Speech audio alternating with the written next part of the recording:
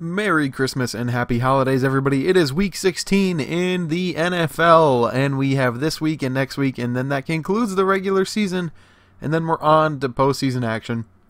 A lot of things going to be wrapped up here in the final 2 weeks, including the first game of this week, the first NFL game played on a Friday since Week 16 of 2009, when the Minnesota Vikings at 6-8 play the New Orleans Saints at 10-4. Saints win this game, they clinch the NFC South. If they lose, the door is still open for Tampa Bay. And I'm going to go with the Saints in this game. They are the all-around better unit. Minnesota, they like to play spoiler, though, especially against the Saints.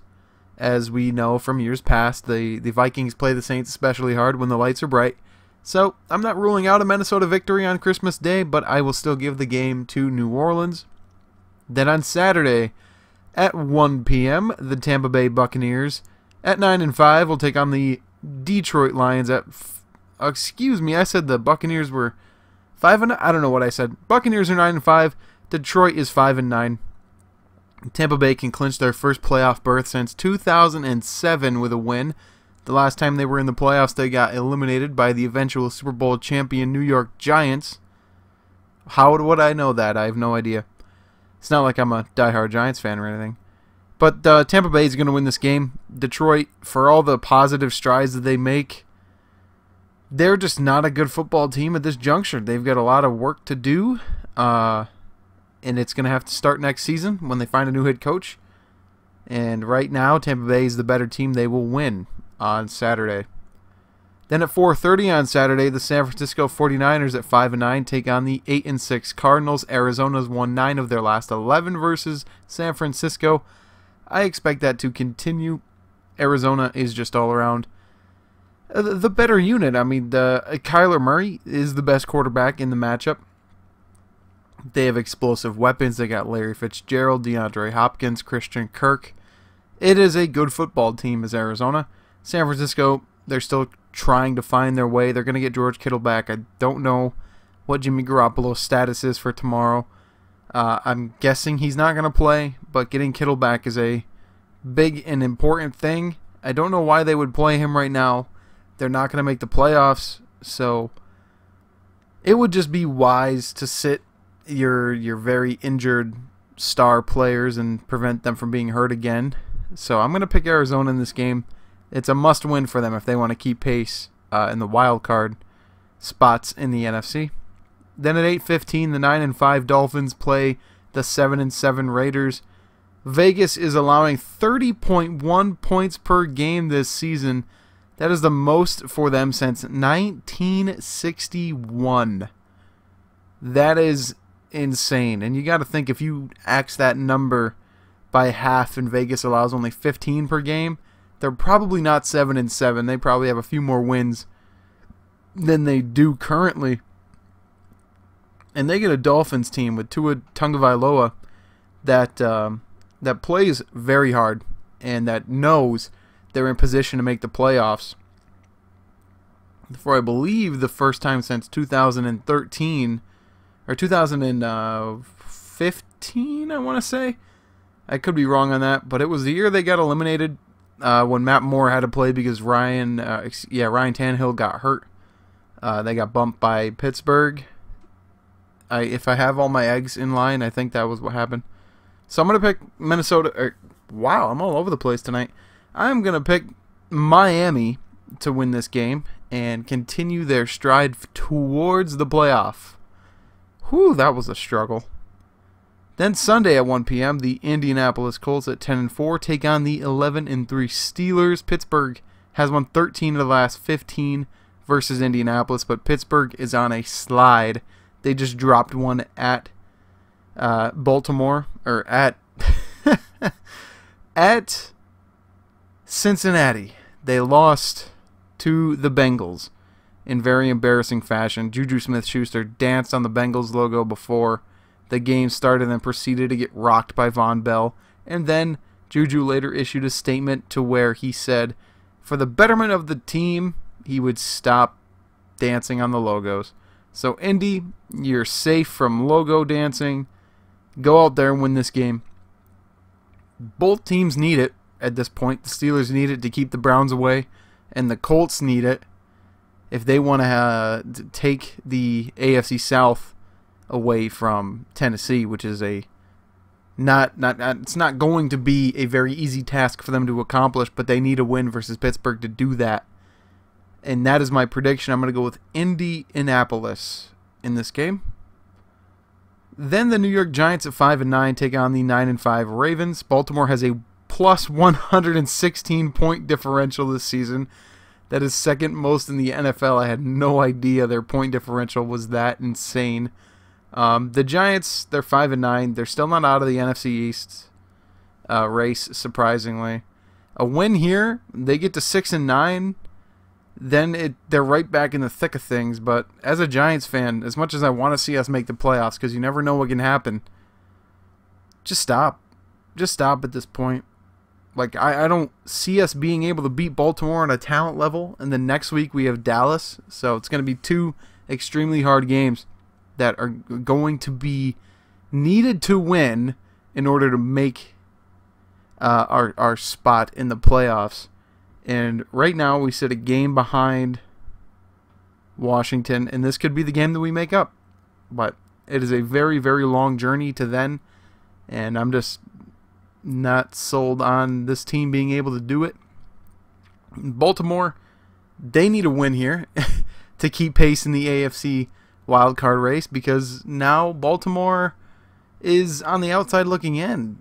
They've got Cleveland ahead of them, and they've got Pittsburgh ahead of them. And that is a very rare thing to have a division so top-heavy. And Baltimore, they're going to be my pick. I picked them to win on Sunday. Then the Cincinnati Bengals at 3-10-1 take on the Houston Texans at 4-10. Houston has won 3 straight versus Cincinnati, including Deshaun Watson's first ever career start, where he went to Cincinnati and won, and had an incredible long touchdown run in that game to help give the Texans a win. So I'm going to pick Deshaun Watson and the Texans again. Texans are out of it, but hey, at least they can make it fun. Then the Browns at 10-4 will take on the 1-13 Jets. Cleveland has won 5 of their last 6, and New York has won 1 of their last 1. Don't rule out the Jets, man. They're getting hot. So obviously the Jets are well out of playoff contention at this point, but they beat the Rams last week. They shocked the world. Can they do it again? I don't think so. I think Cleveland is just too good right now. They're striding. They know that the division is within their grasp. And if they're able to come out and win this game, that could mean a potential AFC North crown this year. Not just playoffs, but the AFC North crown, which would be absolutely insane. Baker beat the Jets in his first ever game action in the NFL. He replaced the injured Tyrod Taylor in that game. Came back, beat the Jets. I think he's going to do it again. So they're my pick. Then the Chicago Bears at 7-7 take on the 1-13 Jacksonville Jaguars. Jacksonville is allowing 30.2 points per game this season. That's the most in team history. The defense is not good. Bears offense hasn't been much better. But I like my odds with Chicago. They're going to be my pick. Then the 4-10 Falcons take on the 13-1 Chiefs. And Kansas City has won 22 of their last 23, including playoffs, including the Super Bowl. Kansas City's going to win this game. Atlanta, I'm sorry. Atlanta fans. I'm going with Kansas City. Then the 4-10 Panthers take on the 6-8 Washington football team. Carolina has lost 8 of their last 9 after starting 3-2. And Washington currently holds the NFC East in their hands. If they win, they extend their lead. They can probably end up clinching in Week 17 with a win here and a Giants loss and a Eagles loss, coupled with a win over Philadelphia next week and a Giants loss against Dallas next week would clinch Washington the NFC East. They're probably going to win. Well, let's backtrack. If Alex Smith is able to play, Washington will win. If not, I am going to go with the Panthers. So there's my official prediction. It can go either way, depending on the starter at game time for Washington. Then the 5-9 Broncos take on the 5-9 Chargers. Denver has won 4 of their last 5 versus the Chargers. But LA last week, they did the impossible and won their first division game in, like, I don't even remember what the statistic was. It was like 2 full years, like 2.5 years or something like that. I'm going with the Chargers. I absolutely love Justin Herbert. Everybody that listens to this knows that. I think that he's incredible. I think that offense is very good. They're going to have a nice day against Denver. Drew Lock probably going to have a good game, but I don't think it's going to be enough to beat Justin Herbert and the Chargers. Then the Eagles and the Cowboys play. Dallas is allowing 30.9 points per game this season. That's most in team history. They are going to have a tough time against Jalen Hurts and the Eagles. I'm going to give this to Jalen Hurts and the Eagles. Then the Rams at 9-5 take on the Seahawks at 9-4. So surprisingly, even with LA dropping a game to the New York Jets last week, the Rams still have a chance to take first place if they are able to beat Seattle. That just blows my mind. I'm going to pick the Rams in this game. To me, they're even though they just lost to the New York Jets, they are the more complete and whole team. Seattle has a lot of question marks up and down the board, including the play of Russell Wilson. And he's been all over the place this season. He's been really good and he's been really bad. And I'm just going to give it to the more consistent team, which has been the Rams. When the Rams look good, or when the Rams win, they look good consistently, and when they lose, they, for the most part, with a couple of exceptions, look capable to win games, but then just fall short in certain areas, if that makes any sense. But I'm going to go with the Rams over the Seahawks.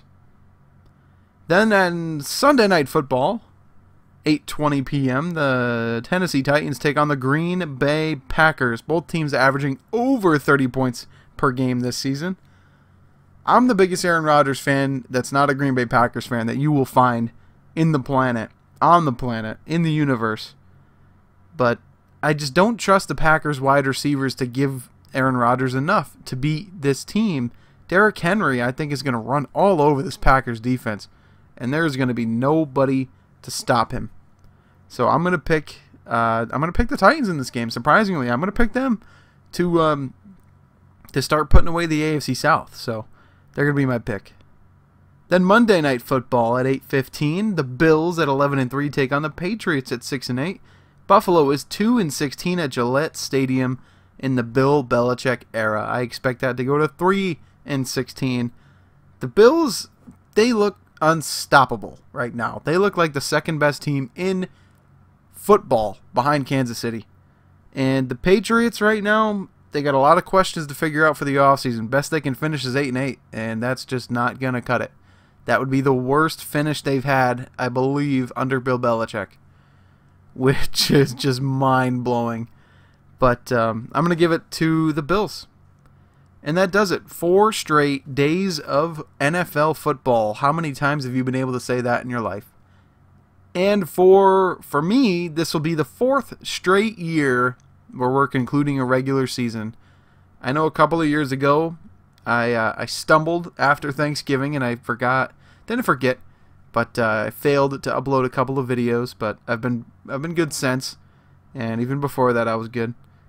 But that's what happens when the Giants are bad. I kind of lose the ability to care about the rest of the league, and that 2017 year did a lot negative for me. I was in a real bad place then, mentally. So it didn't help that I was trying to do this weekly, and I just got out of it, and I couldn't will myself to do it.